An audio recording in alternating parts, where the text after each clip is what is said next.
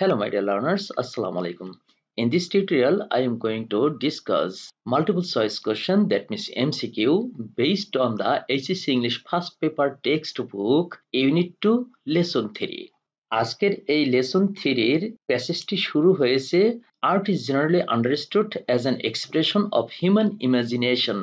এখান থেকে শুরু করে এইখানে এসে শেষ হয়েছে in fascinating and insightful ways। এই পর্যন্ত প্যাসেজটি এইটার উপরে যে মাল্টিপল চয়েস কোশ্চেন গুলো হয় আমরা সেগুলো সমাধান করব। তাহলে কথা না বাড়িয়ে সরাসরি আমরা চলে যাচ্ছি প্রশ্নে। Question number 1, pattern A. Question number A, the word sculpture mentioned in the passage does not refer to dash। এই প্যাসেজে উল্লেখিত স্কাল্পচার শব্দটি কোনটাকে বোঝায় না। বোঝা যাচ্ছে প্রশ্ন অনুসারে 4টি উত্তরের মধ্যে 3টি উত্তরই থাকবে যেটা দ্বারা স্কাল্পচারকে বোঝানো যায়, শুধু একটা শব্দ থাকবে বা উত্তর থাকবে যেটা দ্বারা স্কাল্পচারকে বোঝানো যায় না। সেটাকে খুঁজে বের করতে হবে এবং সেটি হবে সঠিক উত্তর। তাহলে দেখি, আমরা প্রথমে জেনে নেই স্কাল্পচার মানে কি। স্কাল্পচার হচ্ছে ভাস্কর্য। তাহলে দেখি এটার সাথে কোনটার মিনিং এ মিল খায়। যেটা মিল খায় না সেটাই হবে সঠিক উত্তর। ফিগারিন হচ্ছে স্কাল্পচার অর্থাৎ ভাস্কর্য, একই অর্থ। এটা সিনোনিম, তার মানে প্রশ্ন অনুসারে এটা উত্তর হবে না। স্ট্যাচু স্কাল্পচার একই টাইপের, ভাস্কর্য বা মূর্তি এইগুলো, তার মানে হচ্ছে এটা সিনোনিম আর প্রশ্ন অনুসারে এটা সঠিক উত্তর নয়। স্ট্যাচু বা স্কাল্পচার মানে ভাস্কর্য, মূর্তি একই টাইপের, এটাও সিনোনিম। তার মানে 1, 2, 3 এই তিনটেই হচ্ছে স্কাল্পচারের সিনোনিম, আর সিনোনিম কিন্তু চাওয়া হয় নাই। এখন লাস্টেরটা কি রয়েছে? নিনকাম্পুপ হচ্ছে হাদারাম বা বোকাশোকা। তার মানে এটার সাথে স্কাল্পচারের অর্থের কোনো মিল নেই, অর্থাৎ স্কাল্পচার শব্দটি দ্বারা কোনটাকে বোঝানো সম্ভব না, এই নিনকাম্পুপকে বোঝানো সম্ভব না। সুতরাং এই 4 নম্বরটি অর্থাৎ নিনকাম্পুপ হচ্ছে সঠিক উত্তর। Number B, the antonym of the word spectacular mentioned in the passage is dash। এই প্যাসেজে উল্লেখিত স্পেকটেকুলার শব্দটির অ্যান্টোনিম কি? এখন আমরা প্রথমে জেনে নেই স্পেকটেকুলার মানে কি। স্পেকটেকুলার হচ্ছে দৃষ্টিনন্দন অথবা আকর্ষণীয় বা চমৎকার, এই অর্থে ব্যবহার করা হয়। তাহলে দেখি, অ্যামেজিং আর স্পেকটেকুলার একই অর্থ। ইমপ্রেসিভ মানে মন্ত্রমুগ্ধকর অথবা মনোমুগ্ধকর, এটা স্পেকটেকুলারের সিনোনিম, এটা চাইনি। আউটস্ট্যান্ডিং হচ্ছে এক্সেলেন্ট, যেটা স্পেকটেকুলারের সিনোনিম, এটাও বাদ, কারণ সিনোনিম চাইনি, চেয়েছে অ্যান্টোনিম। তারপর কি, হামড্রাম মানে হচ্ছে বোরিং অথবা ডিসগাস্টিং এই অর্থে। তার মানে হামড্রাম স্পেকটেকুলারের সিনোনিম নয়, বরং সেটা হলো কি অ্যান্টোনিম। তাহলে এই অ্যান্টোনিমটা হবে সঠিক উত্তর, অর্থাৎ স্পেকটেকুলারের অ্যান্টোনিম হচ্ছে হামড্রাম, এটি হবে সঠিক উত্তর। Number C, Jainul had earned all India fame for his famine sketches when he was -years old। জয়নুলের বয়স যখন 1.5 বছর ছিল তখন দুর্ভিক্ষের উপরে যে ড্রয়িং করেছিলেন তিনি, সেটার জন্য অল ইন্ডিয়াতে তিনি সুনাম কুড়িয়েছিলেন। এখন আমরা প্যাসেজ থেকে আসলে দেখে আসি কত বছর বয়সে এই ফ্যামিলির উপরে ছবি এঁকেছিলেন। আমরা একটু প্যাসেজ ঘুরে আসি। এই জন্ম মৃত্যু সাল এখানে দেওয়া আছে। জয়নুল আবেদিন 1914 সালে জন্ম, আর মৃত্যু হলো কত? 1976, এই সালে হলো মৃত্যু।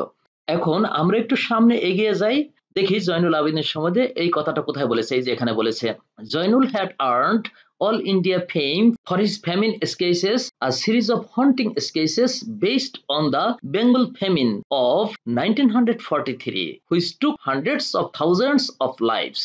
1943 সালের ঘটনা। তাহলে এখানে জয়নুল আবেদিন জন্মগ্রহণ করেছিলেন কত সালে? 14তে। তাহলে 1943 থেকে 1914 বাদ দিতে হবে, তাহলে এই 43 সালে তার বয়স কত ছিল সেটা বেরিয়ে যাবে। আমরা মাইনাস করলে পরে কত পাই? 1943 থেকে 1914 বাদ দিলে 29 বছর পাই। তার মানে 29 বছর বয়সে এই দুর্ভিক্ষের উপরে জয়নুল আবেদিন ছবি এঁকেছিলেন। আমরা আবার প্রশ্নে ফেরত যাই, এখানে দেখি 29 বছর কোথায় আছে, এই 3 নম্বরের উত্তরটি আছে। এটি কিন্তু কত বছর বয়স, সেই বয়সটা চেয়েছে, সাল চাইনি। সুতরাং এই 43 কিন্তু হবে না, এটা ভুল করে অনেকে আনসার করে ফেলবে।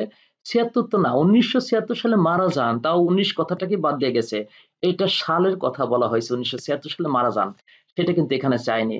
29 বছর বয়স ছিল, এই বয়সটাই চেয়েছে যে জয়নুল আবেদিন যখন দুর্ভিক্ষের উপর ছবি আঁকলেন তখন তার বয়স ছিল কত, এই 29 বছর।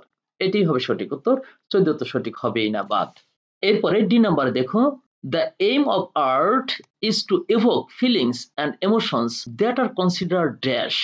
আমরা একটু প্যাসেজ ঘুরে দেখে আসি লাইনটা কেমন, দেখো, the aim of art is two evoke feelings, এটা কোথায় আছে, আমরা একটু প্যাসেজ ঘুরে দেখে আসি, আমরা একটু শুরুতে যাই, শুরুতে হয়তো বা থাকতে পারে। এইখানে দ্বিতীয় লাইনে আছে, the aim of art is two evoke feelings, আর্টের উদ্দেশ্য হচ্ছে ফিলিংস জাগানো, অর্থাৎ অনুভূতি জাগানো, আর কি জাগানো, ইমোশনস, আবেগ জাগানো, দ্যাট আর কনসিডার্ড অ্যাস্থেটিক, যেটাকে অ্যাস্থেটিক হিসেবে বিবেচনা করা হয়। অ্যাস্থেটিক মানে হচ্ছে চমৎকার, বিউটিফুল। আমরা আবার কোশ্চেনে ফেরত যাই, অ্যাস্থেটিকের হয়তোবা সিনোনিম এখানে দেয়া থাকতে পারে। আর্টিস্টিক আর অ্যাস্থেটিক দুটোর মানেই হচ্ছে বিউটিফুল, সুতরাং এই অ্যাস্থেটিকের পরিবর্তে আর্টিস্টিক আছে, এটি সঠিক উত্তর, কোনো সমস্যা নেই। দেখি বাদ বাকিগুলো কেন সঠিক উত্তর না। এক্সট্যাটিক, এক্সট্যাটিক হচ্ছে আনন্দের বা দিব্যানন্দ বা চরম আনন্দের, এটি কিন্তু আমাদের যে অনুভূতি সেই অনুভূতি সংক্রান্ত একটা ভাবকে বোঝায় এক্সট্যাটিক, এটা হবে না, মানে দিব্যানন্দ বা চরম আনন্দ এটা হবে না। তারপর আনঅ্যাট্রাকটিভ, উল্টো অর্থ হয়ে যায়, অ্যাট্রাকটিভ হলে হতো, তার মানে যেটা বিউটিফুল, কিন্তু এখানে আনঅ্যাট্রাকটিভ, উল্টো হয়ে গেছে, সেটা হবেই না। আর ডিলাইটফুল, ডিলাইটফুল হচ্ছে আনন্দদায়ক, এটাও হবে না। এই ডিলাইটফুল আর এক্সট্যাটিক প্রায় পাশাপাশি, এটা কিন্তু আমাদের মনে এক ধরনের ফিলিংস জাগ্রত করে, সেই ফিলিংস সংক্রান্ত ভাবকে প্রকাশ করার জন্য আমরা ডিলাইটফুল, এক্সট্যাটিক এই শব্দগুলোকে ব্যবহার করি। আর চোখে যখন কোনো কিছু ভালো লাগে সেই ধরনের ব্যাপারটাকে আমরা বুঝাই হচ্ছে বিউটিফুল, আর্টিস্টিক বা অ্যাট্রাকটিভ, এই ধরনের শব্দ দিয়ে আমরা বুঝাতে চেষ্টা করি। এখানে অ্যাস্থেটিক নেই, সুতরাং ওইটার অল্টারনেটিভ শব্দ হচ্ছে আর্টিস্টিক, এটি হবে সঠিক উত্তর। Number E, Joinul's watercolors, scroll paintings and drawings dash our artists even today. জয়নুলের water colour, তারপর স্কল পেন্টিং এবং অন্যান্য যে ড্রয়িং রয়েছে সেগুলো আজও আমাদের আর্টিস্টদেরকে অর্থাৎ শিল্পীদেরকে ড্যাশ করে, কি আকৃষ্ট করে না ডিসগাস্টিং অবস্থার সৃষ্টি করে। দেখা যাক আমরা একটু প্যাসেজ থেকে দেখে আসি। এই যে এখানে লাইনটা আছে, হিজ, হিজ বলতে জয়নুল আবেদিনকে বোঝাচ্ছে, his water colours, school paintings and drawings inspire hour artist even today. এই ইন্সপায়ার শব্দটি হবে, ইন্সপায়ার মানে উদ্বুদ্ধ করা। আমরা তাহলে আবার প্রশ্ন ফেরত যাচ্ছি, দেখি ইন্সপায়ারের বিকল্প কি দেওয়া থাকতে পারে, বা ইন্সপায়ার শব্দটি সরাসরি আছে কিনা। এখানে ইন্সপায়ার হওয়ার কথা, ঠিক আছে, ইন্সপায়ার আওয়ার আর্টিস্ট। এখন ইন্সপায়ারিং ভার্বের সাথে আইএনজি আছে না, এটা তো ভার্ব হওয়ার কথা। এখানে Zainul's water colours, school paintings and drawings এই পর্যন্ত হচ্ছে প্লুরাল সাবজেক্ট, আর আমরা প্যাসেজে দেখে আসছি সেটা প্লুরাল সাবজেক্ট এভাবেই আছে, এরপরে প্লুরাল ভার্ব হবে অর্থাৎ ইন্সপায়ার হবে। এখন আইএনজি করার কারণে সেটা ভার্ব হলো না, এটা বাদ, ইন্সপায়ার হলে হতো এনকারেজ। এনকারেজ আর ইন্সপায়ার করা একই অর্থ, তার মানে এটা সঠিক উত্তর আছে, কোনো সমস্যা নেই। এটা ইন্সপায়ারের অল্টারনেটিভ শব্দ ব্যবহার করা আছে, তার মানে 2 নম্বরেরটি এনকারেজ, এটা সঠিক উত্তর। ডিসহার্টেন, না, হার্টেন হলে হতো, ডিসহার্টেন হচ্ছে কাউকে হতাশ করা, এটা আরো উল্টো অর্থ হয়ে গেল, হবে না। তারপরে ডিপ্রেস, ডিপ্রেস তো হবেই না, এটাও হতাশ করা অর্থে বা খারাপ অর্থে, এটা হলো না। তার মানে সঠিক উত্তরটি হচ্ছে এনকারেজ, এটাই সঠিক উত্তর। আমরা একটু এগিয়ে যাই, দেখি এক্সট্রা কিছু প্রশ্ন আছে। মোর questions. Number F, art usually dash an expression of human imagination and creative skills. এখানে প্যাসেজে এই কথাটা কি বলা আছে আমরা একটু দেখে আসি। এইখানে প্রথমেই বলা আছে art is generally, generally R usually একই অর্থ, তাহলে art is generally understood as an expression of human imagination and creative skills। তাহলে আমরা আবার কোশ্চেনে ফেরত যাচ্ছি, দেখি সেখানে কি বলেছে। Art easily dash an expression of human imagination, এখানে কিন্তু এটা অ্যাক্টিভ ভয়েস রয়েছে, আর প্যাসেজে কিন্তু আমরা আবার একটু দেখে আসি, ওখানে প্যাসিভ ভয়েস রয়েছে। Art is generally understood, generally adverb, এটা আমরা বাদ দিয়ে দিই হিসাব থেকে বোঝার সুবিধার জন্য। তাহলে আর্ট ইজ আন্ডারস্টুড, আর্টকে বোঝানো হয়, অর্থাৎ আর্ট দ্বারা বোঝানো হয়, কি বোঝানো হয়, as an expression of human imagination and creative skills. এটা প্যাসিভ ভয়েস আছে, কিন্তু আমাদের কোশ্চেনে কিন্তু সেটা অ্যাক্টিভ ভয়েস রয়েছে, খেয়াল করুন। আর্ট ইউজুয়ালি, এখানে কিন্তু আর ইজ আন্ডারস্টুড দেওয়ার সুযোগ নেই, এখানে উত্তরও নেই। তাহলে এখানে যেভাবে আছে আর্ট বলতে বোঝায়, আর্ট ইন্ডিকেটস অথবা আর্ট মিনস অথবা আর্ট রিফার্স টু বা স্ট্যান্ডস ফর, এরকম ভাবে ব্যবহার করতে হবে অ্যাক্টিভ ভয়েস করতে গেলে। তাহলে দেখো এখানে কিভাবে আছে, আর্ট ইউজুয়ালি রিফার টু হবে না, কারণ আর্ট হলো থার্ড পারসন সিঙ্গুলার। তাহলে এই ভার্বের সাথে আমাদের প্রেজেন্ট ইনডেফিনিট টেন্স হওয়ার কারণে এস বা ইএস হওয়ার কথা ছিল, অর্থাৎ উত্তরটা হওয়া উচিত ছিল art usually refers to. Refers এর এখানে কিন্তু এস নেই, তাহলে এটা বাদ, গ্রামাটিক্যালি ভুল আছে। তারপরে কি আছে, মিন, না এখানে একই সমস্যা, মিনস হলে হতো, এখানে এস থাকলে সঠিক উত্তর হতো, এটাও বাদ। তারপর কি আছে, স্ট্যান্ডস ফর, হ্যাঁ স্ট্যান্ডস ফর কিন্তু সঠিক উত্তর আছে, একটা এস যুক্ত আছে। স্ট্যান্ডস ফর অথবা মিনস অথবা রিফার্স টু একই অর্থ, কিন্তু এটা গ্রামাটিক্যালি সঠিক আছে, এটাই সঠিক উত্তর। তারপর কি আছে, আন্ডারস্টুড। যারা বুঝবে না, প্যাসেজ থেকে হুবহু উত্তর করার চেষ্টা করবে, তারা কিন্তু ইজ আন্ডারস্টুড যে প্যাসিভ ভয়েস ছিল, ইজ বাদ দিয়ে গেছে, সেটা কিন্তু তারা খেয়াল করবে না। এটা না করে সরাসরি আন্ডারস্টুড ভার্বটাকে ওই প্যাসেজ থেকে দেখে উত্তর করার চেষ্টা করবে, আসলে এটা অর্থ বুঝায় না। তাহলে সঠিক উত্তর হচ্ছে number 3, stands for. Number G, the antonymous word of imagination mentioned in the passage is dash. প্যাসেজে উল্লেখিত ইমাজিনেশন শব্দটির বিপরীতার্থক শব্দ হচ্ছে ড্যাশ, এই ড্যাশের জায়গায় বিপরীতার্থক শব্দ দিতে হবে। এখন আমরা আসি প্রথমে, ইমাজিনেশন বলতে আমরা কি বুঝি? ইমাজিন হচ্ছে ভার্ব, তার মানে কল্পনা করা, আর ইমাজিনেশন হচ্ছে নাউন, এর মানে হচ্ছে কল্পনা। তাহলে দেখি আমরা সঠিক উত্তর কোনটি আছে, রিয়েলিটি। ইয়েস, রিয়েলিটি মানে বাস্তবতা, আর ইমাজিনেশন হচ্ছে কল্পনা, তার মানে এটার উল্টাটা আছে, অর্থাৎ অ্যান্টোনিম আছে, এটাই সঠিক উত্তর। তারপরে দেখি বাদ বাকিগুলোতে কি বলেছে। 2 নম্বর আছে ফ্যান্টাসি। ফ্যান্টাসি আর ইমাজিনেশন, অর্থাৎ ইমাজিনেশনের সিনোনিম হচ্ছে ফ্যান্টাসি, এটা হবে না, কারণ সিনোনিম চাইনি। আইডিয়া, এটাও ইমাজিনেশনের সিনোনিম হয়ে গেল, এটাও বাদ। ফ্যান্সি, ফ্যান্সিও কিন্তু ইমাজিনেশনের সিনোনিম হয়ে গেল।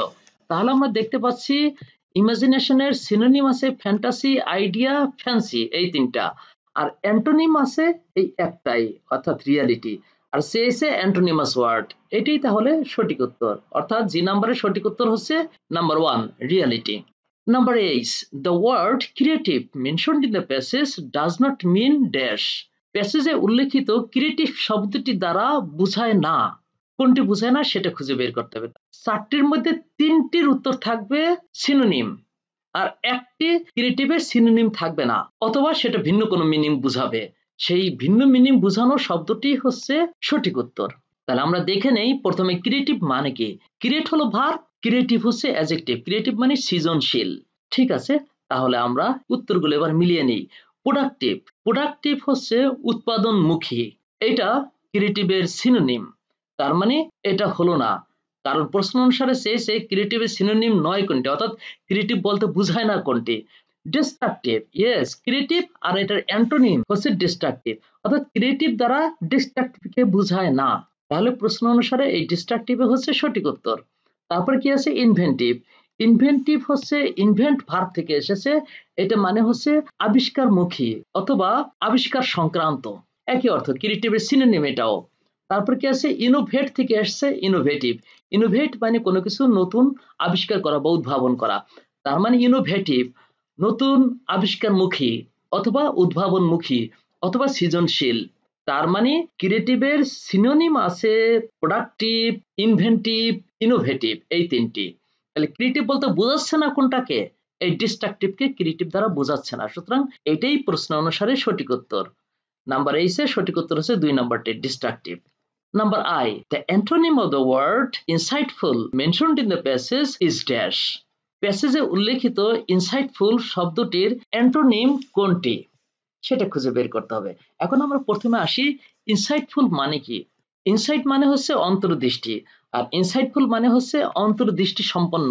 ইনটুইটিভ, ইনটুইটিভ হচ্ছে ইনসাইটফুলের সিনোনিম, না এটা চাই না, অর্থাৎ সিনোনিম হবে না। ইন্টেলিজেন্ট, ইন্টেলিজেন্ট হচ্ছে বুদ্ধিমত্তা সম্পন্ন বা বুদ্ধিমান, অর্থাৎ অন্তর্দর্শন বা অন্তর্দৃষ্টি সম্পন্ন, এটাও ইনসাইটফুলের সিনোনিম। তারপর কি শার্প, শার্প মানে হচ্ছে ক্ষিপ্র, দ্রুত, শ্রুড অথবা ইন্টেলিজেন্ট, যেটা ইনসাইটফুল এর পাশাপাশি অর্থ। এটাও সিনোনিম হয়ে গেল, এটাও হবে না। ইমবেসাইল, ইমবেসাইল হচ্ছে নিনকাম্পুক, মূর্খ, বোকাশোকা এরকম।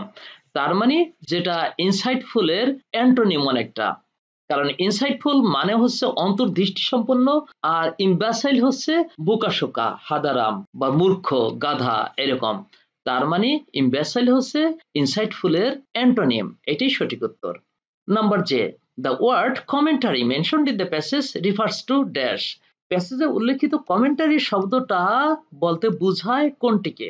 ঠিক আছে, আমরা প্রথমে বুঝে নেই কমেন্টারি মানে কি। কমেন্ট মানে হচ্ছে মন্তব্য, আর কমেন্টারি মানেও কিন্তু মন্তব্য অথবা কোনো ভাষ্য। এখন দেখি তাহলে এই কমেন্টারি বলতে কাকে বোঝাচ্ছে। আর্কেইক, আর্কেইক হচ্ছে প্রাচীন অথবা অবসোলিট, ওল্ড। এই যে পরেরটাই আবার অবসোলিট আছে, লক্ষ্য করো।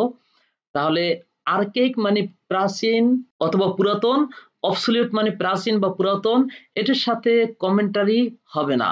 1 নম্বর 2 নম্বর তাহলে বাদ পড়ে গেল। অ্যানোটেশন, হ্যাঁ কমেন্টারি আর অ্যানোটেশন একই অর্থ। অ্যানোটেশন মানে কোনো মন্তব্য, ভাষ্য অথবা টিকা এরকম বোঝায়। তাহলে এটা সঠিক উত্তর 3 নম্বরেরটি। ডিসরিগার্ড, ডিসরিগার্ড হচ্ছে রিগার্ডের বিপরীত, অর্থাৎ অবজ্ঞা করা। এটা তো হবেই না, এটা বাদ। তাহলে সঠিক উত্তরটি হচ্ছে এই 3 নম্বরেরটি, অর্থাৎ অ্যানোটেশন। কমেন্টারি মানে অ্যানোটেশন, এটাই সঠিক উত্তর। Number K, the synonym of the word ravaged mentioned in the passage is not dash. প্যাসেজে উল্লেখিত ravaged শব্দটি সিনোনিম নয় কোনটি সেটা চেয়েছে। তার মানে প্রশ্ন অনুসারে আমরা বুঝতে পেরেছি নিচের 4টি উত্তরের মধ্যে ravaged এর সিনোনিম দিয়েই থাকবে 3টি, আর 4টির মধ্যে যেটা সিনোনিম না, অর্থাৎ অ্যান্টোনিম অথবা অন্য কোনো মিনিং বুঝাবে, সেটাই হবে সঠিক উত্তর। আমরা দেখি তাহলে, প্রথমে বুঝে নেই ravaged মানে কি। ravaged হলো ধ্বংসপ্রাপ্ত। তাহলে দেখি কনস্ট্রাক্টেড, কনস্ট্রাক্টেড হচ্ছে ravaged এর অ্যান্টোনিম। প্রশ্ন অনুসারে এটাই সঠিক উত্তর, কারণ ravaged বলতে এই কনস্ট্রাক্টেড কে বুঝায় না, বরং এটা উল্টো অর্থ হয়ে গেছে, এটাই সঠিক উত্তর। 2 নম্বর কি আছে দেখে নেই। ব্রোকেন, ravaged আর ব্রোকেন একে অপরের পরিপূরক, তার মানে সিনোনিম, এটা হবে না। রুইন্ড, ধ্বংসপ্রাপ্ত, যেটা ravaged এর একই অর্থ। তারপর রেক, রেকড আর ravaged, রুইন্ড একই অর্থ। তার মানে দেখো ravaged এর সিনোনিম আছে ব্রোকেন, তারপর রুইন্ড, তারপরে রেকড, এইগুলো হচ্ছে সিনোনিম। তাহলে ravaged বলতে বুঝাই হলো এই 3টাকে, কোনটাকে বুঝায় না? এই ravaged বলতে কনস্ট্রাক্টেড কে বুঝায় না, সুতরাং এটাই হবে সঠিক উত্তর প্রশ্ন অনুসারে। Number L, the antonym of the word anguish mentioned in the passage is dash. প্যাসেজে উল্লেখিত anguish শব্দটির অ্যান্টোনিম কোনটি? দেখি anguish মানে কি। anguish মানে হচ্ছে যন্ত্রণা অথবা জ্বালা অথবা উপদ্রব্য। এখন দেখি উত্তরগুলো কেমন আছে। এগানি, এগানি হচ্ছে anguish এর সিনোনিম, এটার মানে জ্বালা অথবা যন্ত্রণা। প্যাং, এটাও জ্বালা বা যন্ত্রণা, এটাও সিনোনিম হয়ে গেল, এটাও হবে না, কারণ চেয়েছে অ্যান্টোনিম। ডিলাইট, ডিলাইট হচ্ছে আনন্দ, যেটা anguish এর অ্যান্টোনিম, কারণ anguish মানে হলো যন্ত্রণা আর ডিলাইট মানে হলো আনন্দ, এটা সঠিক উত্তর। তারপর আমরা দেখে আসি 4 নম্বর কি বলছে। গ্রিফ, গ্রিফ হচ্ছে anguish এর সিনোনিম। তাহলে আমরা দেখতে পাচ্ছি anguish এর সিনোনিম আছে এই প্রথমটা এগনি, তারপর প্যাং এটাও সিনোনিম, আর গ্রিফ এটাও সিনোনিম, আর anguish এর অ্যান্টোনিম দেওয়া আছে ডিলাইট। তাহলে এই ডিলাইট হচ্ছে সঠিক উত্তর। আমরা একটু উপরে উঠে নেই, দেখি আরো বেশ কিছু রয়েছে, সেগুলো করি। Number M, many teachers and students contributed to the death of modern art almost from scratch. অনেক শিক্ষক এবং ছাত্রছাত্রী এই আধুনিক আর্টের ক্ষেত্রে অবদান রেখেছে। এখন কি অবদান রেখেছে বা কতটুকু পরিমাণে সেটা আমরা প্যাসেজ থেকে একটু দেখে আসি। এইখানে বলা আছে তথ্যটি, a number of talented teachers and students who contributed to the development of modern art almost from scratch. এই ডেভেলপমেন্টের কথা বলা হয়েছে, মডার্ন আর্টের উন্নয়নের ক্ষেত্রে তারা অবদান রেখেছে। ভালো কথা, আমরা আবার প্রশ্নে ফেরত যাই, দেখি এখানে কি বলেছে। many teachers and students contributed to the development, passage অনুসারে এখানে ডেভেলপমেন্ট হওয়ার কথা। এখন ডেভেলপমেন্ট শব্দটি এই 4টির মধ্যে কোনোটিই নেই, তাহলে ডেভেলপমেন্টের সিনোনিম থাকতে পারে, সেটা আমরা খুঁজে বের করি। ডিগ্রেডেশন, ডিগ্রেডেশন হচ্ছে ডেভেলপমেন্টের অ্যান্টোনিম, না এটা হলো না। ডিগ্রেড ভার্ব থেকে ডিগ্রেডেশন এসেছে, এটা হলো অবনতি, আর ডেভেলপমেন্ট হচ্ছে উন্নতি, তাহলে অবনতি এটা অ্যান্টোনিম হয়ে গেল, এটা হবে না, এটা বাদ। ডিক্লাইন, ডিক্লাইন হচ্ছে ধ্বংস বা ক্ষয়ে যাওয়া, শেষ হয়ে যাওয়া, না এটাও হবে না, এটা ডেভেলপমেন্টের বিপরীত অনেকটা, এটা বাদ। তারপর কি এমিলিয়ারেট ভার্ব থেকে এসেছে এমিলিয়ারেশন, এমিলিয়ারেট মানে হচ্ছে উন্নতি করা, আর এমিলিয়ারেশন মানে হচ্ছে উন্নতি, যেটা হচ্ছে ডেভেলপমেন্টের সিনোনিম, সঠিক উত্তর। তারপরে কি ডিলাপিডেশন, ডিলাপিডেশনের মানে হচ্ছে জীর্ণ বা ধ্বংস, এটার সাথে ডেভেলপমেন্টের কোনো মিল নেই, বরং উল্টো অর্থ বোঝাচ্ছে, তাহলে এই 3 নম্বরটি হবে সঠিক উত্তর। Number N, the word appreciate mentioned in the passage does not stand for dash, অর্থটা কি? এই প্যাসেজে উল্লেখিত অ্যাপ্রিসিয়েট শব্দটি বলতে বোঝায় না কোনটি? তার মানে প্রশ্ন অনুসারে অ্যাপ্রিসিয়েট শব্দটির 3টি সিনোনিম অথবা অর্থ দেওয়া থাকবে নিচের 4টির মধ্যে, আর একটি থাকবে যেটা অ্যাপ্রিসিয়েট বলতে ওই শব্দটিকে বোঝায় না, এরকম একটি, সেটি হবে সঠিক উত্তর। অ্যাপ্রিসিয়েট মানে কি প্রথমে এটা বুঝে নেই। অ্যাপ্রিসিয়েট হচ্ছে কোনো কিছুকে মূল্যায়ন করা অথবা কোনো কিছুর প্রশংসা করা, কোনো কিছু সম্বন্ধে ভালো কিছু বলা। তাহলে দেখি 1 নম্বর কি বলা আছে, এক্সল্ট, এক্সল্ট মানে হচ্ছে প্রশংসা করা, যেটা অ্যাপ্রিসিয়েট বলতে বোঝায়, তাহলে এটা সিনোনিম আছে সেটা কিন্তু চাইনি, তার মানে 1 নম্বর একটা বাদ। তারপরে কি অ্যাপ্রিসিয়েট মানে লাউড, লাউড হচ্ছে প্রশংসা করা, মানে প্রেইজ, অ্যাপ্রিসিয়েট একই অর্থ, এটাও সিনোনিম হয়ে গেল, এটা চাইনি। তারপর হলো কি স্কর্ন, স্কর্ন কিন্তু অ্যাপ্রিসিয়েট দ্বারা বোঝানো যায় না, কারণ স্কর্ন মানে হচ্ছে ঘৃণা করা, হেট, ডিটেস্ট, ডিসপাইস, লোধ ইত্যাদি, সুতরাং এই স্কর্ন মানে ঘৃণা করাকে অ্যাপ্রিসিয়েট দ্বারা বোঝানো হয় না, এটি হবে সঠিক উত্তর। ভ্যালু হচ্ছে মূল্যায়ন করা, যেটা দ্বারা অ্যাপ্রিসিয়েট বোঝানো সম্ভব হয়, তাহলে দেখা যাচ্ছে অ্যাপ্রিসিয়েটের সিনোনিম আছে এক্সাল্ট, লোড আর ভ্যালু, এই 3টা হচ্ছে সিনোনিম। আর অ্যাপ্রিসিয়েট বলতে তাহলে কোনটাকে বোঝানো যায় না, একমাত্র এই স্কর্নকে বোঝানো যাচ্ছে না, কারণ স্কর্ন মানে ঘৃণা করা আর অ্যাপ্রিসিয়েট মানে প্রশংসা করা, সুতরাং অ্যাপ্রিসিয়েট মানে স্কর্ন হয় না, সুতরাং এটাই সঠিক উত্তর। Number O, but within dash artists R reflecting most recent Trends and styles in their work, কিন্তু ড্যাশের মধ্যে এখানে কতদিন, বছর বা মাস এই টাইম থাকবে, ড্যাশের মধ্যে কি হয়েছে, আর্টিস্টরা অর্থাৎ শিল্পীরা কি করেছে, তাদের ট্রেন্ডস এবং স্টাইলস গুলো তাদের কাজের মধ্যে দিয়ে প্রকাশ করেছে, মানে তাদের কাজের মধ্যে দিয়ে সেটা প্রকাশ পেয়েছে, এই তো। আমরা তাহলে একটু প্যাসেজ দেখে আসি, টাইমটা দেখে আসি। এইখানে বলা আছে হুবহু, but within a decade artists R reflecting most recent Trends and styles in their work, তার মানে এখানে কি বলা হলো, উইদিন আ ডিকেড, ডিকেড মানে কি 10 বছর, মানে 10 ইয়ার্স। আমরা এবার আবার প্রশ্নে ফেরত যাচ্ছি, দেখি ওখানে কোথায় সঠিক উত্তরটি আছে। বাট উইদিন 20 ইয়ার্স, না এটা তো হবেই না, বাট উইদিন 10 ইয়ার্স, হ্যাঁ 10 ইয়ার্স, আর ওখানে প্যাসেজে বলা আছে ডিকেড, একই অর্থ, সুতরাং এই 2 নম্বরের উত্তরটি সঠিক আছে, 10 ইয়ার্স। তারপর 3 নম্বরে কি বলা আছে, আ সেঞ্চুরি, 100 বছর, না এটা তো হবেই না। আ মান্থ, না এটাও হবে না, তাহলে সঠিক উত্তরটি হচ্ছে বাট উইদিন 10 ইয়ার্স, এই 10 ইয়ার্স অথবা ডিকেড একই অর্থ, সুতরাং এই 2 নম্বরটি হচ্ছে সঠিক উত্তর। Number P, the word fascinating mentioned in the passage hardly stands for dash, প্যাসেজে উল্লেখিত ফ্যাসিনেটিং শব্দটি দ্বারা কদাচিৎ বুঝায়, কদাচিৎ বুঝায় অর্থাৎ নরমালি বুঝায় না বললেই চলে, এরকম কোনটি, তাহলে সোজা কথা হচ্ছে ফ্যাসিনেটিং শব্দটি দ্বারা বুঝায় না কোনটিকে, সেটাকে খুঁজে বের করতে হবে, সেটাই হচ্ছে সঠিক উত্তর। এখন আমরা প্রথমে আসি ফ্যাসিনেটিং মানে কি। ফ্যাসিনেট ভার্ব থেকে ফ্যাসিনেটিং এসেছে, ফ্যাসিনেট মানে হচ্ছে মুগ্ধ করা বা আকৃষ্ট করা বা আকর্ষণ করা, আর ফ্যাসিনেটিং আকৃষ্টকর, মন্ত্রমুগ্ধকর অথবা আকর্ষণীয়। অনে আছে রিপেলেন্ট, রিপেলেন্ট মানে হচ্ছে বিরক্তিকর অর্থাৎ যা বিরক্তি সৃষ্টি করে, তাহলে ফ্যাসিনেটিং হলো আকর্ষণীয়, এটা দ্বারা কখনোই বিরক্তিকর এটাকে বুঝাবে না, তাহলে এটাই হচ্ছে সঠিক উত্তর। দেখি আমরা 2 নম্বরে কি আছে, ইমপ্রেসিভ, ফ্যাসিনেটিং বলতে ইমপ্রেসিভ কে বোঝায়, অর্থাৎ ইমপ্রেসিভ মানে কি আকর্ষণীয় বা মন্ত্রমুগ্ধকর, এটা ফ্যাসিনেটিং এর সিনোনিম, এটি কিন্তু চাইনি। তারপর কি আছে ক্যাচিং, ক্যাচিং মানে আকর্ষণীয়, যেটা ফ্যাসিনেটিং এর সিনোনিম, এটাও চাইনি। তারপর কি অ্যালোরিং, অ্যালুর ভার্ব থেকে এসেছে অ্যালোরিং, অ্যালুর মানে আকৃষ্ট করা, অ্যালোরিং মানে আকৃষ্টকর মানে আকর্ষণীয়, ফ্যাসিনেটিং এর সিনোনিম, তাহলে দেখা যাচ্ছে ফ্যাসিনেটিং এর সিনোনিম আছে ইমপ্রেসিভ, ক্যাচিং, অ্যালোরিং। এইগুলো ফ্যাসিনেটিং এর সিনোনিম। সিনোনিম কিন্তু চাইনি, চেয়েছে ফ্যাসিনেটিং বলতে বুঝায় না কোনটিকে, এই রিপেলেন্টকে বুঝায় না। এটি হলো সঠিক উত্তর। এই রিপেলেন্ট মানে হচ্ছে বিরক্তিকর, ফ্যাসিনেটিং বলতে এই রিপেলেন্টকে বুঝায় না, সুতরাং এটাই সঠিক উত্তর। Number Q, the word exhibition mentioned in the passage hardly signifies। এখানে কিন্তু হার্ডলি কথাটাকে ব্যবহার করা হয়েছে, তার মানে কদাচিৎ অর্থে, না বললেই চলে। অর্থটা কি? প্যাসেজে উল্লেখিত এক্সিবিশন শব্দটি দ্বারা কদাচিৎ বুঝায় কোনটিকে, অর্থাৎ বুঝায় না বললেই চলে কোনটিকে। তার মানে প্রশ্ন অনুসারে বোঝা যাচ্ছে এক্সিবিশনের 4টির মধ্যে থেকে 3টি সঠিক সিনোনিম দেওয়া থাকবে, একটি শব্দ থাকবে যেটা এক্সিবিশন দ্বারা বোঝানো সম্ভব না, সেটি হবে সঠিক উত্তর। তাহলে দেখি এক্সিবিশন মানে কি? প্রদর্শন।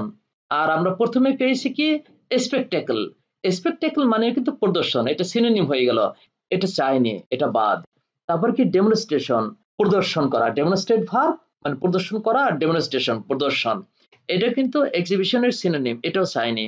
ক্যামোফ্লেজ, ক্যামোফ্লেজ হচ্ছে গোপন করা, এইটা কিন্তু এক্সিবিশন দ্বারা বুঝায় না, অর্থাৎ উল্টো অর্থ হয়ে গেল। তাহলে এক্সিবিশন এর দ্বারা বোঝানো সম্ভব হয় না হচ্ছে এই ক্যামোফ্লেজকে, সুতরাং প্রশ্ন অনুসারে ক্যামোফ্লেজ হচ্ছে সঠিক উত্তর।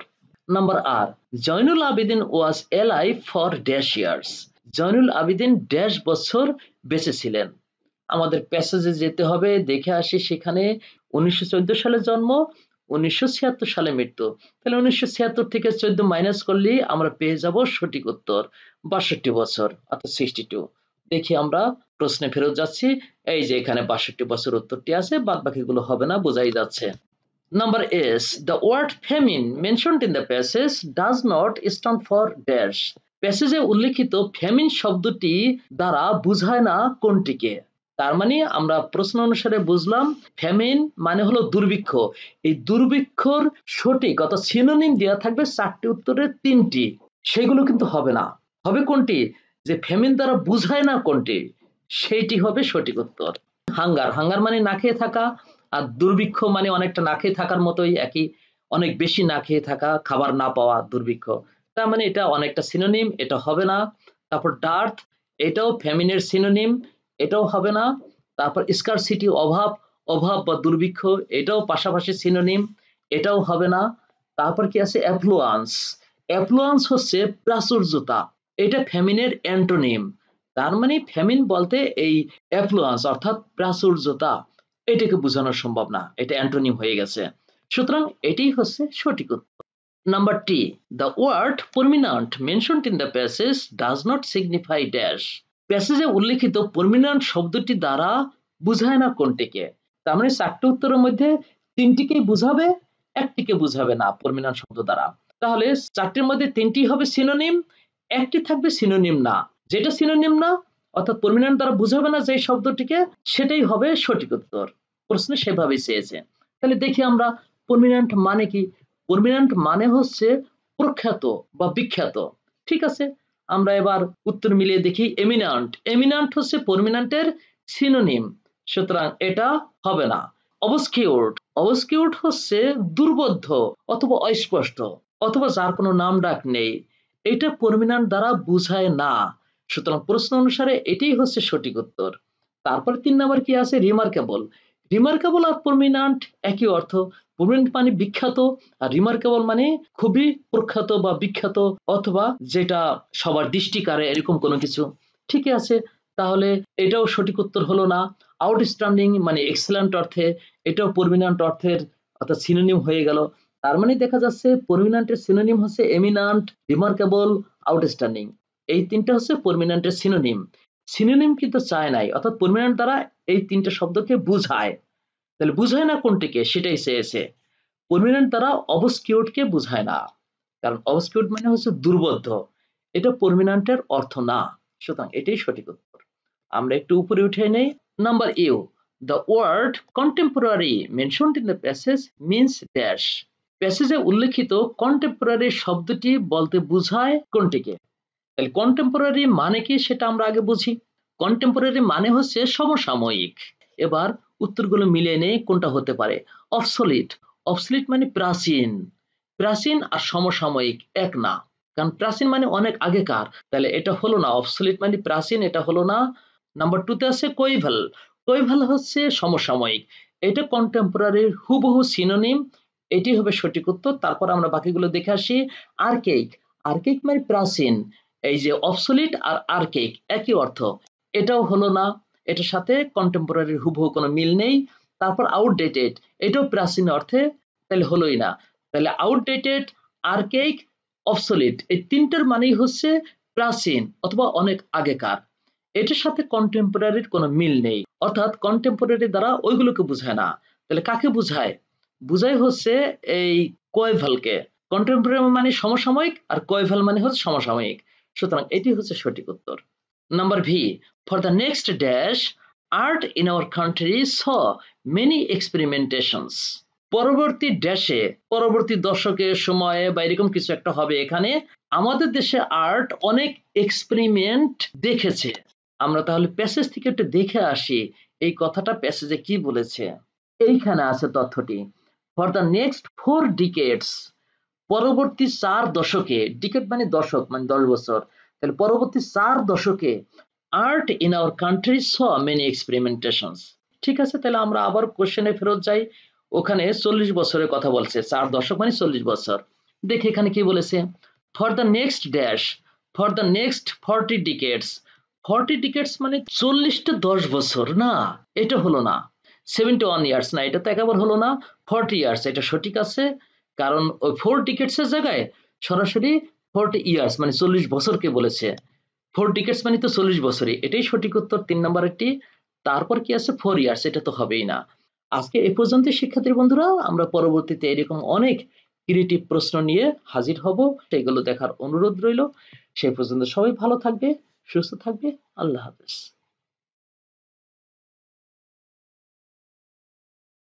পড়াশোনা সংক্রান্ত নিত্য নতুন টিউটোরিয়াল পেতে আমাদের সাথেই থাকুন। ধন্যবাদ সবাইকে।